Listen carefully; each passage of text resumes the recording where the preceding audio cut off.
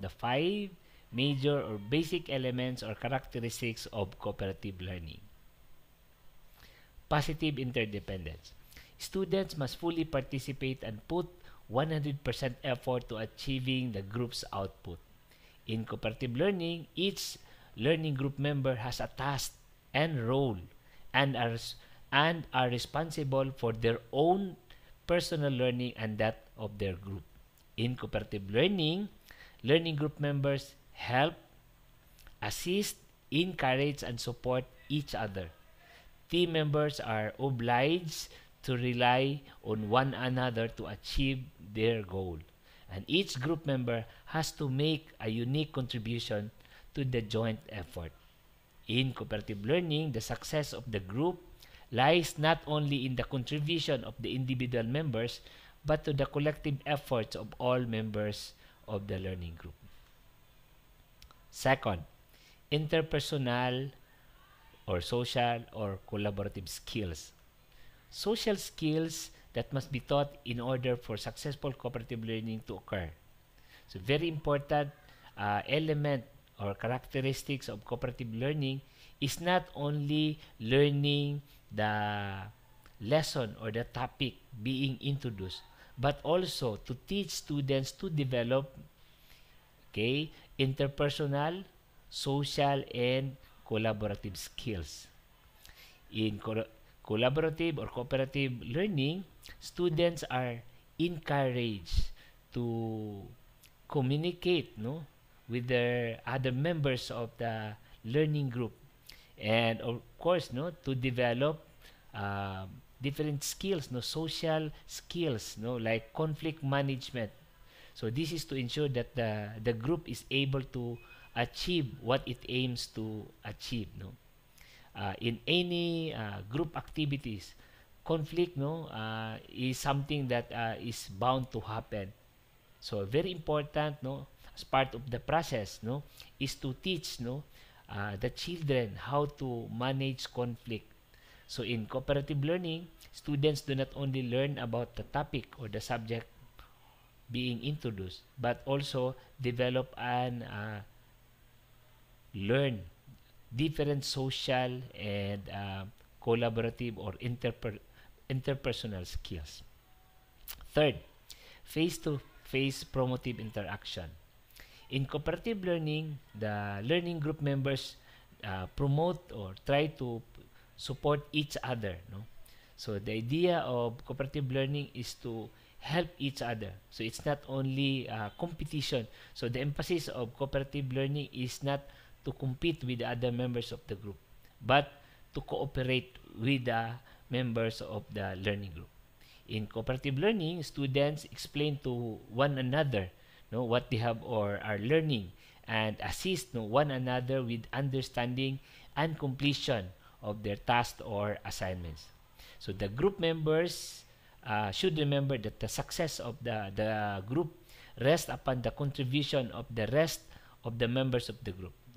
It's either the group either swim or sing together. Okay, so in cooperative learning, the learners believe that they are linked together and they cannot succeed unless the other members of the group succeed, and vice versa. The group cannot succeed without also the contribution of each member of the learning group. Fourth, group processing. Group processing occurs when group members reflect on which members' actions were helpful and make decisions about the action to continue or change.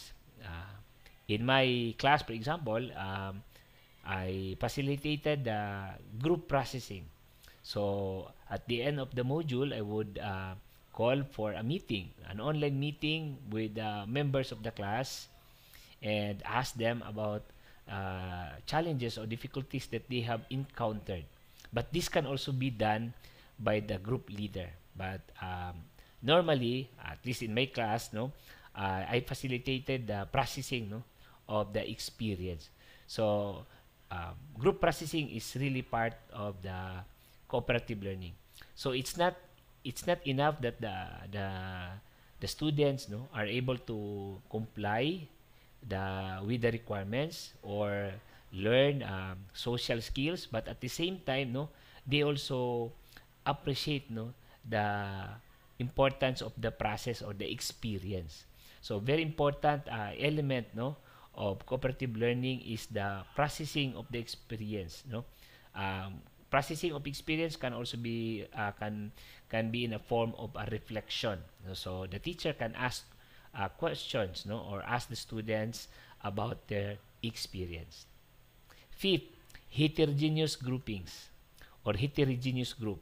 So in cooperative learning, it's very important that the members of the group are coming from different levels of background or academic levels. So ideally, for example, if the class is composed of male and female, so the group should have an equal, more or less, equal number of male and female.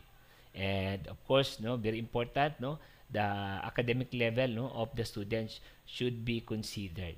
So ideally, like in my case, I give a quiz, or you can also give a diagnostic. Ideally, you should give a diagnostic test, to determine the understanding of the students about the the course or the subject matter, and from there you can group them based on their understanding of the subject matter, okay, as a result of the diagnostic test. Okay, and of course number 6, finally, individual and group accountability. Very important in cooperative learning, that each member of the group or each student must demonstrate mastery, not only the mastery of the content being studied, but at the same time, to ensure that the other members of the group also learn, and they also study their assigned topic. The performance of each individual member is assessed, and the result given back to the group as part of assessing their performance. In this way, students will be able to review and evaluate their own performance, their contribution, and how well they have contributed to the attainment of the group output or task. So very important elements of the cooperative learning. Again, going back, so there are 5 basic or major elements or characteristics of cooperative learning. First is positive interdependence. So each member of the group is not only dependent on learning his assigned task, but at the same time they are also helping other members of the group. So they are actually not just helping in a way, but at the same time they are also helping from the other members of the group. So there is what you call a positive interdependence. They are interdependent to with one another. So that's the idea. Second is interpersonal, cognitive or social skills. In cooperative learning, the intention or the desire is not only to understand the topic or lesson being introduced, but at the same time to develop interpersonal or social and collaborative skills among the members of the group or the students. And students also learn from face-to-face promotive interaction. So the idea is we encourage interaction or a conversation among the members of the group. So as part of the procedure of the cooperative learning is to schedule time where members of the learning group can sit together and discuss and report about what they have studied or learned. And fourth is group processing. Again, as I mentioned, this can be done by the group. They try to process the experience and discuss about how they can improve in their in how they contributed to the attainment of the task assigned. Or the teacher also can process the experience, either do it like in my case, I'm doing an online consultation to ask or clarify some issues. At the same time, to to ask student to reflect on their experience. So it can be online consultation and group processing, or it can be through a reflection question.